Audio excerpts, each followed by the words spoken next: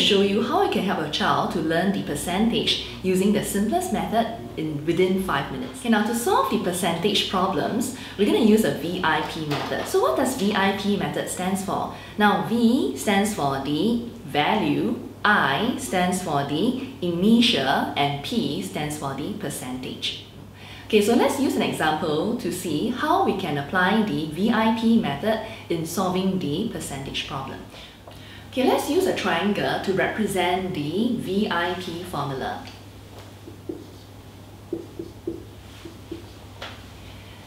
Now to find the initial, you have to take the value divided by the percentage. Alright? Now to find the percentage, you're going to take the value divided by the initial.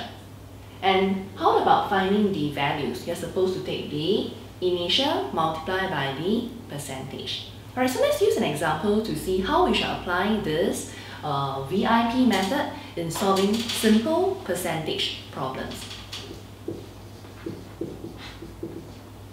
Now first example, what is 20% of $200?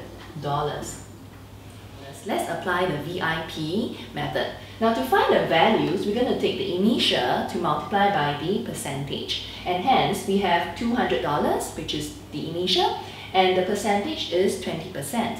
Now we're going to change this 20% to a fraction, which is 20 out of 100. Now to solve this, we're going to cancel the zeros from the 200 and the zeros from the denominator. Right? So as a result, it gets you to 20 times 2, and that will be $40. Alright, so now let's take a look at another example to see how we should calculate the percentage by using the VIP formula. Now to find the percentage, you're going to use the value and divide by the initial and multiply by 100%. Now, for example, what percentage is $50 out of $200? So first of all, we're going to take the 50 divided by 200, and we have to multiply by 100% in order to find the percentage. You're going to cancel the common zeros, and hence it gives us 50 divided by 2, which gives you an answer of 25%. Alright, so let's take a look at another third example whereby we are going to find the initial value using the VIP method again. For example, in a school, 25% of the teachers teach basic math. If there are 50 basic math teachers, how many teachers are there in the school? Now, in order to apply the VIP formula, over here we have V to represent the 50 maths teachers, and P to represent the 25%. So to find the initial, we're going to take the value and divide by the percentage.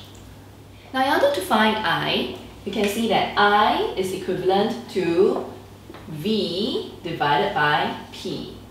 Alright, V divided by P. So therefore, we have 50 divided by 25, and you have to multiply by 100. Alright, so this gives you 200 teachers. Alright, so this is how you should use the VIP method to solve the percentage problems. I hope this helps, and I'll see you in the next video.